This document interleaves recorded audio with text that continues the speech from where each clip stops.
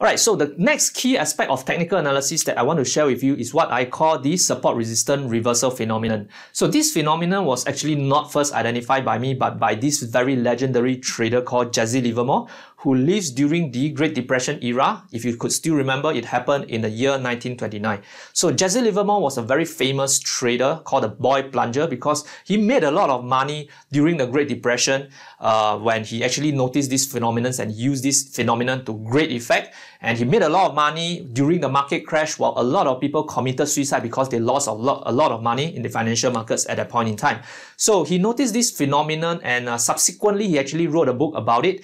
And this phenomenon actually still lives on today. And I would say that one of the main reasons why this phenomenon still happens is because over the past 100 years, human nature has not changed. So that's the reason why this phenomenon is still happening today. I'm going to share with you what this phenomenon is about from the angle of technical analysis and how you can potentially use it to your advantage or to get an edge in terms of the trading strategy that you use.